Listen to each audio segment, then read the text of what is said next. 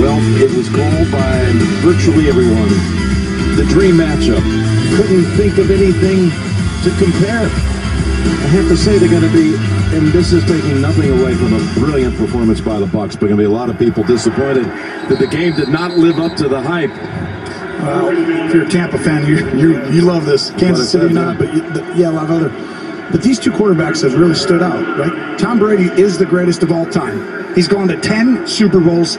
He has now won his 7th Super Bowl. And I talked about it earlier in the week. If Patrick Mahomes would have won this game, he would have went from 6-2, and that's a mountain you can climb.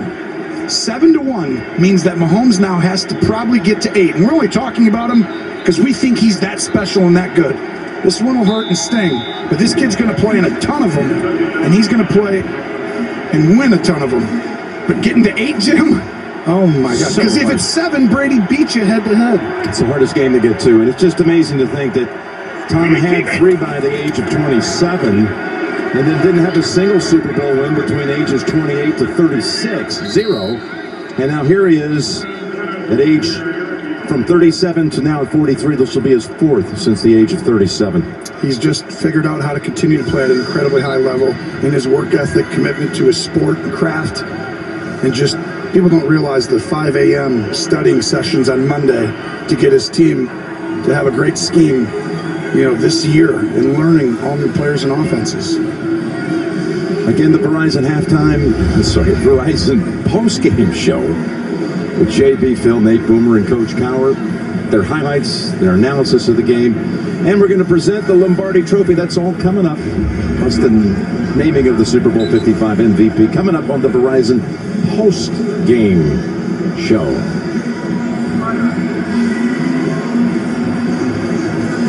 Well, I do think, it's not inconceivable. What happens if these two teams met again next year and Mahomes beats them then? Then he kind of closes the gap, right? That's about the way to I didn't hear that all, the build-up. Okay. I'm just saying, that one still gives him. If I'm him, I'm always thinking optimistically. But what a job Tom Brady and this Buccaneers team has done. Look at this.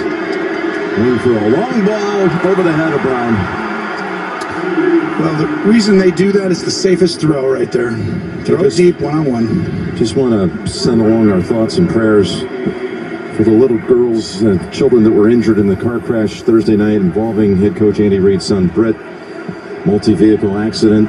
2 children in the car hit by Reid's car, Britt Reid's car. He's the outside linebacker coach, seriously injured, one involving life-threatening injuries, and seeing the picture of the little girl, and she's and her family are very much in our thoughts and prayers.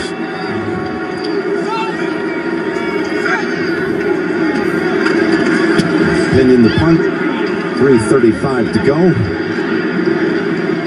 Tyreek back on the punt return. First time tonight, he races out of bounds. Well, how about Bruce Arians? 2 years ago, he was working for CBS. Shows you, anything's possible, Tony. You're right. I'm out of here. I'll see you. Sure has been fun. He worked with Greg Gumbel and Trent Green. Did a game every week for us. Said he couldn't really use his real voice. At times I thought he might have meant his real vocabulary when he was talking to us about it. But he enjoyed it. He loved going to the practices, the meetings, and finding out what teamwork is like on the broadcast side of it. And still has his CBS blazer, he says, inside his closet at home. What a special season, and they don't get here without Bruce Arians and his adjustment ability. The ball hit the ground and complete. Without his vision, and to keep this team going, 7-5. You know how hard that is to get your team, to go undefeated from that point on. It starts with your head coach and his vision, and it trickles down. And that's a close call right there. But I think that's an incomplete pass. But what a fantastic job. He deserves a ton of credit. 2nd and 10.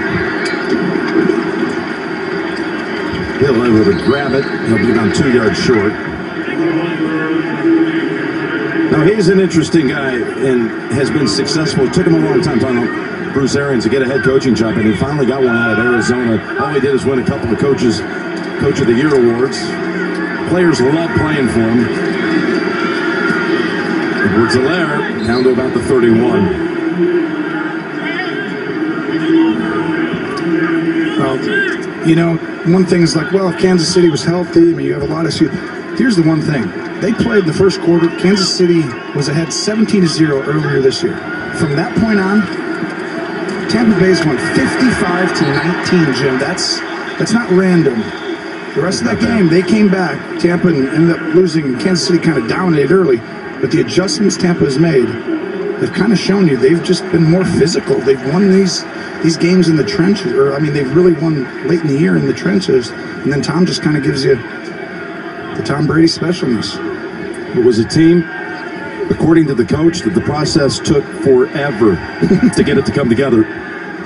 After the no OTAs, they lost O.J. Howard, their tight end, who Brady was really high on right before the start of the season. Evans was injured early. Godwin had missed time during the season. Miller was injured. A.B. signed in late October. Fournette, of course, had to come over off the waiver wire and catch up. So once you kind of got all that gelled, and that again would be on the timeline, right around the bye week, the 1st of December, well, they had their team in place for this stretch drive. I mean, it's a heck of a team. I've heard people say there's a lot more weapons than Tom ever had in New England. As far as being surrounded by great talent, there's a lot here. You're right. They have a lot of talent. But come on, they had Randy Moss and Wes Welker. Yeah, you're going back to 07 now. Yeah. Okay. But you are right. This team does have some ability. And they're not going away, I don't think. No. They got to give Jason Light a lot of credit, too. Their general manager done a tremendous job. Hall of Fame careers, and try not to look at, the hairstyles here. Look at the numbers. It's pretty impressive. As Kelsey has the catch down to about the 25.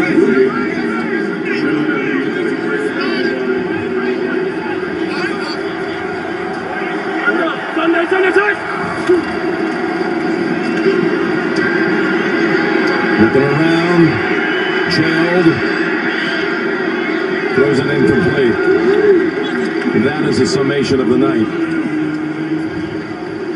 Yeah, it's just running for your life, a little backyard football getting out, but you never thought this night would be this one-sided on either side. No, I thought this would come down to one of the quarterbacks having an opportunity.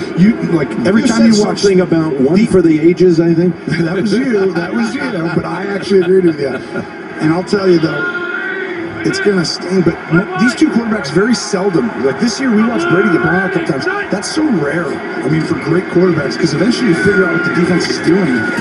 And tonight, there really wasn't a lot of answers for Mahomes. It was like, okay, we know what you're doing. Because they didn't change it up 50 different plays. They kind of lined up and said, we're doing this, but we're just going to go ahead and beat you up front at those spots where you guys have backups. And what a plan by Todd Bowles. He has so much stuff in, but he just kept it simple in a brilliant way. Former Jets coach who was interviewed as the coaching carousel, and all that was taking place in January. I know Detroit took a look at him. Got to think someday, hopefully, he's going to get a second chance at it. He's a great coach. Oh, yeah. Him and Bieniemy both. Next year, they should be head coaches.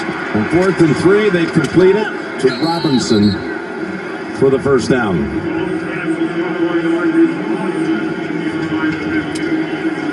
I'll take us to the 2-minute, Jim. If you could give us one of the great sign-offs at the 2-minute, I would love to hear it. You got 5. Go. You are watching the NFL Count Me Down on CBS 1.